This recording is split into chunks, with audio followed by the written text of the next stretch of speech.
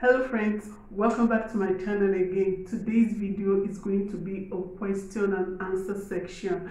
I made a part 1 of it before. If you have not watched it, I will drop the link up there, so go and look for the video and watch. It is important that when you're going to a new place, you ask questions, you ask until you find the final answer to your question. So it will do you a whole lot of good to go watch the video, and this particular video, it would also do you a whole lot of good to watch it till the end. The ones you skip might even be the one you needed an answer, so stay glued and watch the video. Okay, if you're just coming across this channel for the first time, you're welcome. I'm bayoandobi. I make videos about moving into Portugal, either for study, for visit, or for tour.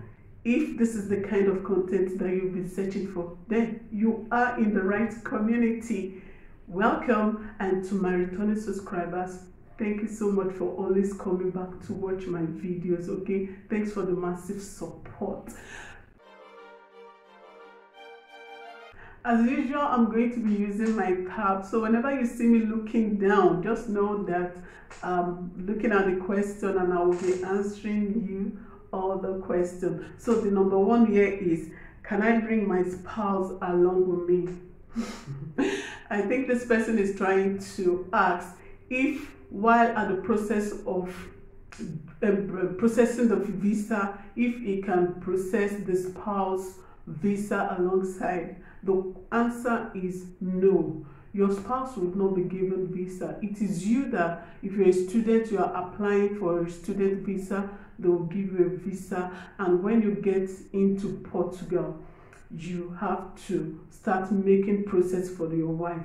One thing I've known about the Portuguese is they don't joke with families. When it comes to your family, they don't joke with it. And so when you as a student, whether you're a master's student or a PhD student, when you get into Portugal and you have your resident card, then you now begin the process called family reunification. Or if you know you don't want to wait for the family reunification because the process is actually long, you can use the second pathway, which is the Schengen visa. So when they come in, you now start changing the visa into the necessary one they want you to do. The second question is, peradventure everything goes well, are there cheap schools for the kids? Well, when you come into Portugal, children do not pay school fees. I mean, if it's a public school, they do not pay school fees. My kids did not pay any school fees. You don't pay school fees. What you need to do is, there is like a local government, they call it Junta de Freguesia. There you do all your documentation, your registration, then search. The moment you come into Portugal, that's to an area, just Google schools near me. You'll see schools will pop out. The closest one to you is the one you should go to. Just go there. That was what we did when we came into Portugal. We searched and we got schools, and we went to the school and told them this is our situation. What you need to take along with you is the children's passport. That's if you are from Nigeria, the Nigerian passport, and every document, their birth certificate. Like what we did, we took their results along with us so they could know their classes. But let me tell you, if you're from Nigeria, definitely we are faster. So they will definitely return the kids back, okay, with their age mates. They have to be in the same class with their age mates. So don't be discouraged when that happens to your child. Well, they would fit in, they are going to blend, okay. So schools are free for kids. You don't pay. In fact, if you're a student, they even feed them in the school. Yes, they give them lunch. You don't pay for that. We don't pay for that. So these are one of the benefits of studying in Portugal. So let me go to the third question. This third question is the most frequent question I'm always receiving in my mailbox. Are there jobs in Portugal? I answered it in my previous question and answer section, but I'm going to answer it again. The truth is, I see it that there are jobs for students, okay? Like, the COVID have even made it much easier for students. Like, you can get a sit-at-home job, and if fortunately you get a sit-at-home job, you work from the comfort of your home, and when it is time for your school, that's time for your study, you can excuse yourself and go for do your class. Mostly some classes are online, so it's an added advantage. To me, there are jobs, okay? When you search for job, sit-at-home job, you would get. And if it's for the factory jobs, you would also get in some specific areas, okay? Not just all areas, some specific areas, okay? I know some people will be asking, when you come to Portugal, because this is what people really want, when you come to Portugal, am I going to get job immediately?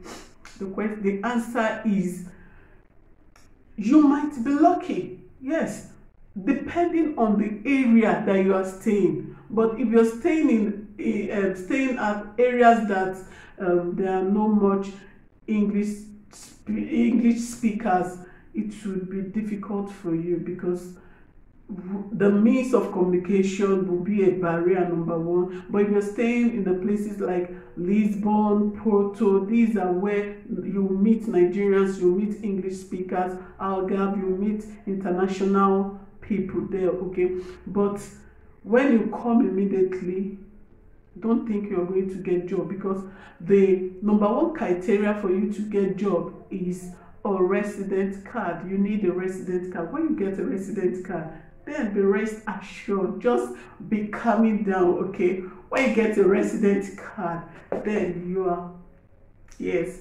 like 70%, 80% gone, that you definitely get something doing. I'm sure this job would help one. It helps, okay? When you get the job, you'll be rest assured that you're fine. The fourth question is, are there racism in Portugal?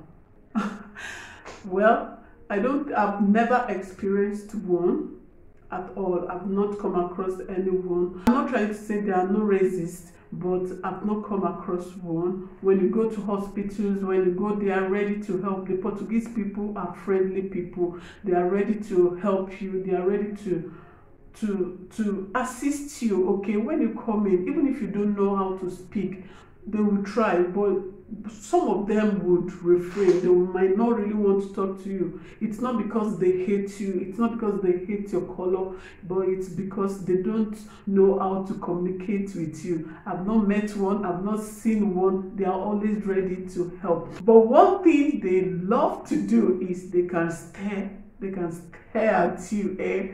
So they are not racist. I've not seen anyone. The fifth question here says, can my wife work while I study? Yes, the moment you bring your wife into Portugal and she gets a resident card, she would be permitted, she's permitted to work, okay? She can take a full-time job and support you. Like I said earlier, Portuguese don't joke with family.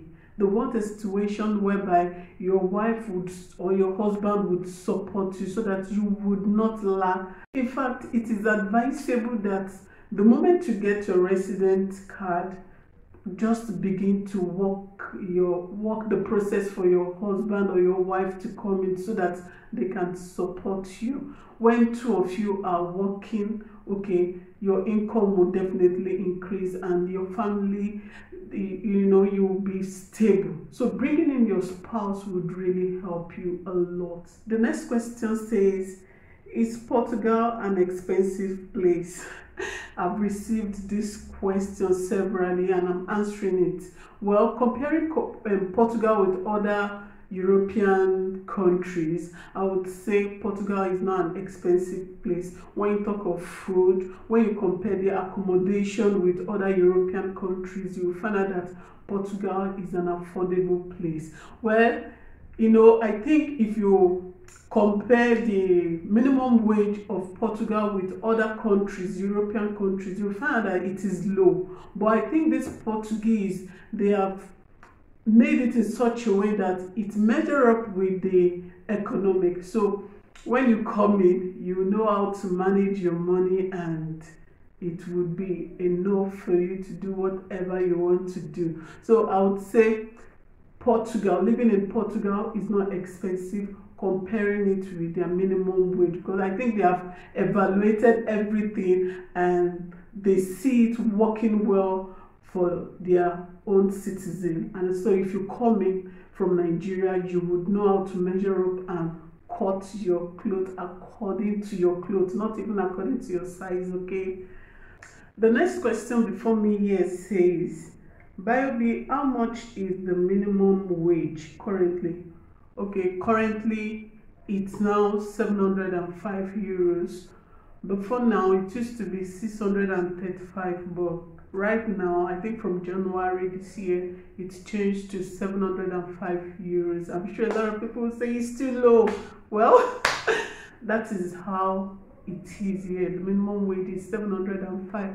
I think they know what they are doing. They have compared their economic and seen that it fits their citizens. So that is it. Another question is, can I work and study at the same time?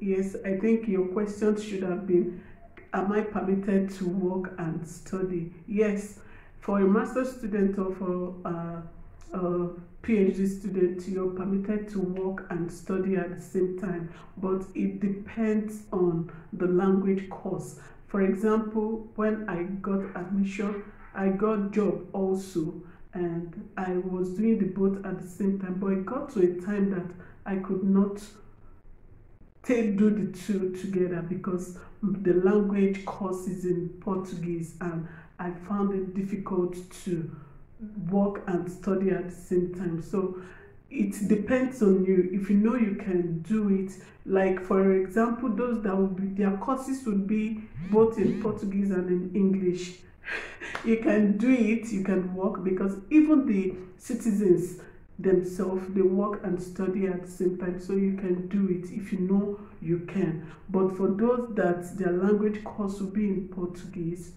it might be very difficult for you to do the two at the same time. But grace differs, okay, and you know your courses also might also differ. Yeah.